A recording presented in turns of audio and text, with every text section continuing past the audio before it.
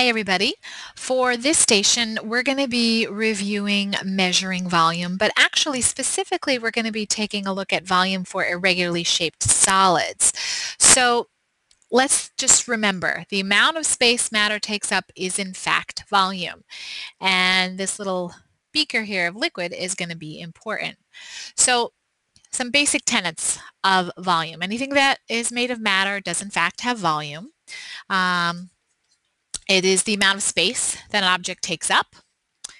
Things with volume cannot share the same space at the same time. So what that really means is you can't have things in the same place as something else. And that's kind of a basic tenet. Can't overlap two things. When you measure the volume of a liquid in a cylinder, you should look at the meniscus. And we'll talk about what that meniscus is in just a moment. Liquid volume is usually expressed in liters or milliliters, so that's pretty typical.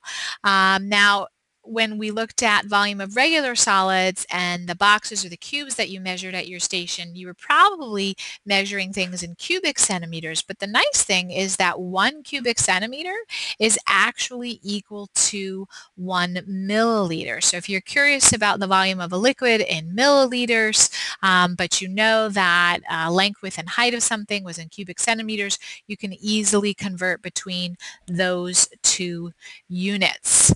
Now, gases are a little bit different. When we think about gases, they really kind of fill up whatever container that they're in. And so you can't really find the volume of a gas because it expands to fill that container. So when it comes to gases, we usually measure that in terms of pressure inside the container. And we might be taking a look at that later on in the year when we do our physics unit. Now, at this irregular volume station, the idea of liquids is going to become important because liquids are measured in liters. Ounces would really be the English standard system, but remembering in science that we look at the SI units or the International System of Units.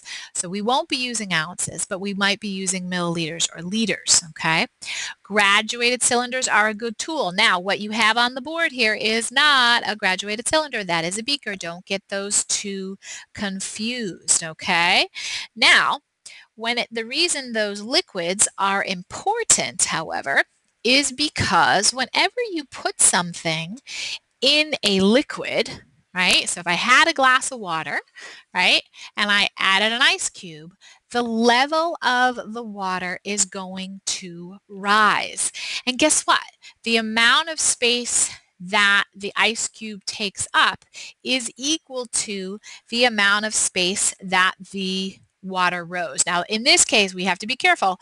This ice cube is all the way underneath the water. That doesn't normally happen, but for the purposes of what we're trying to demonstrate, that is important, okay? Now, we talk about meniscus. We're kind of running through quickly here. Meniscus, here's the spelling. And in a glass container, the meniscus is this curved line that the liquid makes, and you always read the bottom of the curve. All right, so when you're reading the meniscus is the curve, you read the level at the bottom. Now, in this case, all right, we have 20 milliliters, right? And that's for this graduated cylinder. But come on over here. In this graduated cylinder, we have a little black sphere. Now the level is 21, 2, 3, 4, 5 is the bottom of the meniscus. So originally it was 20 milliliters. It rose to 25 milliliters.